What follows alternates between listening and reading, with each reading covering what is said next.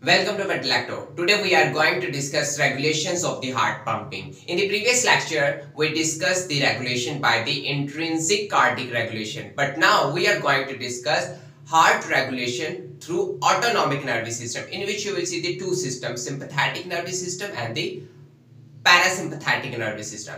In the sympathetic, that actually activate in fight and flight situation, and the parasympathetic actually reverse the sympathetic nervous system. So if you see, in the presence of the sympathetic and parasympathetic nervous system, the heart pump effectively. This is the most important thing. Next thing, if you see, in the sympathetic nervous system, cardiac output can increase up to or greater than 100%. This is the most important point. And in the parasympathetic nervous system, the cardiac output can be decreased to zero, almost zero. This point is very much important. Cardiac output means the ejections of the blood in just 1 minute. That is actually the cardiac output. Okay. If we see, first of all, sympathetic nervous system, that how sympathetic nervous system play an important role in the regulations of the heart. So first of all, if you see, in the normal situation, heart rate is 70 beats per minute. That heart beats 70 times in just 1 minute. That is actually the heart rate. Okay, when the sympathetic play an important role in the regulations of the heart, then the heartbeat can increase 180 to 200 beats in just 1 minute, and in rare situation, the heartbeat can increase to 250 beats per minute. That in just 1 minute, heart start beating 250 times. This is a very large number. So actually, due to the sympathetic nervous system, okay, stroke work output increased when the signal comes from the sympathetic nervous system. Okay, due to the stroke, heart contraction will also be increased. That heart muscles contract with a stronger force in the presence of the sympathetic nervous system. And when the heart muscles contract with a strong force, then what will happen? The cardiac output will also be increased. And what amount? 2 to 3 folds increase cardiac volume output. So it's mean that due to the sympathetic nervous system, you will see two important things. First is the increase in the heart rate, and second is the increase in the contraction, and ultimately volume output will also be increased. Okay, so what will happen when the sympathetic, we stop or inhibit this sympathetic nervous system? If we inhibit the sympathetic nervous system, then the cardiac pumping will be moderate. Okay. So two most important things, what happens in the presence of the sympathetic nervous system and what happened in the absence of the sympathetic nervous system. So in the normal situation, in the presence of the sympathetic nervous system, the cardiac pumping is 30% more. This is the one thing.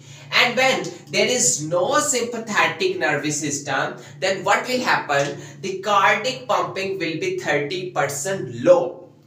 In the cardiac pumping, you see two most important things, heart rate and the heart contraction. These two most important things which should be on your fingertips. Okay. If you see here that in normal situation, here is the normal situation. First upper line will show the normal situation and the second line will not be the normal line. Okay. In the normal situation or in the presence of the sympathetic, the cardiac pumping is 30% more, but when there is no sympathetic nervous system, the cardiac pumping will be 30% low. This is the case. Next, if we discuss how parasympathetic nervous system affect the heart pumping. So if you see, in the parasympathetic, strong parasympathetic nervous system, the heartbeat stop just for a few seconds.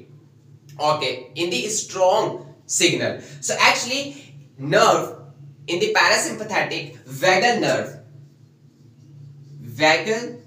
nerve, that is actually the 10th cranial nerve, play an important role in the regulations of the heart, especially in case of parasympathetic.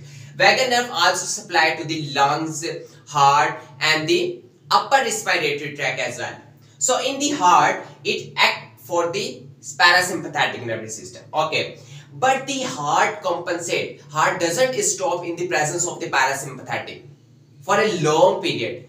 It will stop just a few seconds and after that it will escape the signal of the parasympathetic nervous system. So after that the heart start beating 20 to 40 beats per minute and normal is actually the 70 beats per minute. So actually heartbeat decrease in the presence of the parasympathetic nervous system.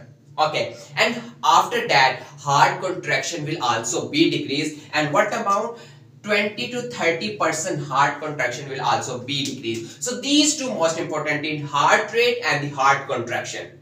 And heart contraction plays an important role in the regulations of the cardiac output. Okay, so if you see here that the vagal nerve, actually the 10th cranial nerve, that is actually supplied to the heart. So actually distributions of the vagal fiber to the atria is more as compared to the ventricle. So actually vagal fiber supply atria more as compared to the ventricle. So what will happen? Due to the supply of more fiber to the atria as compared to the ventricle, in that situation heart rate decrease, but there is almost no effect on the heart contraction up to a certain limit. When there is a strong decrease in the heart rate, then heart contraction can also be decreased.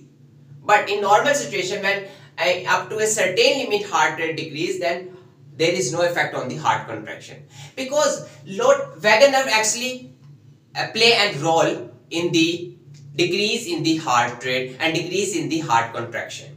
So in that situation, more fiber provided to the atria, so more effect will be on the atria as compared to ventricle. What will happen?